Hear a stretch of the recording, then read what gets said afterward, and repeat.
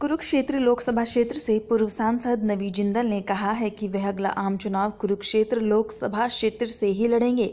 चुनावों को लेकर उन्होंने शनिवार को जिंदल कार्यालय में कार्यकर्ताओं की बैठक ली। यहां पत्रकार वार्ता में नवीन जिंदल ने कहा कि जो भी जनता ने 2014 का निर्णय लिया था उन्होंने स्वीकार किया था। जनता जिसे चुनेगी उसे पूरा मौका मिलना चाहिए। उन्होंने कहा कि राजकुमार सैनी को भी पूरा मौका मिला था, लेकिन किसान, कर्मचारी, व्यापारी, दलित वर्ग परेशान है। जो उम्मीदें लोगों को राजकुमार सैनी से थी वो काम कुरुक्षेत्र लोकसभा क्षेत्र में नहीं हुआ। नवीन जिंदल ने कहा कि कुरुक्षेत्र लोकसभा क्षेत्र के प्रति मेरे मन में जो लगाव और प्यार है, लोगों का निर्णय इस बार अवश्य ही उनके पक्ष में होगा।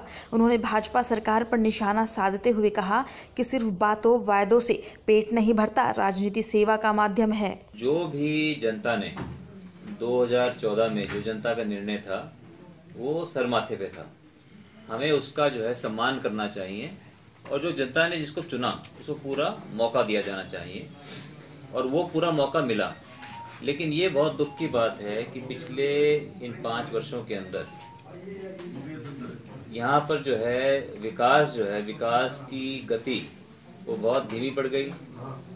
भाई भाई को जो है आपस में लड़ाने का काम किया गया और किसी भी वर्ग से आप पूछो तो कोई भी वर्ग, चाहे किसान है तो वो परेशान है, कर्मचारी है वो परेशान है, व्यापारी भाई हैं वो परेशान है, दलित वर्ग है वो दुखी है, नौजवान है वो बेरोजगार हैं। तो जिस तरह से जो हमें उम्मीदें थी कि जो काम होगा उस तरह से लोग बाग जो है वो काम, वो विकास नहीं हुआ।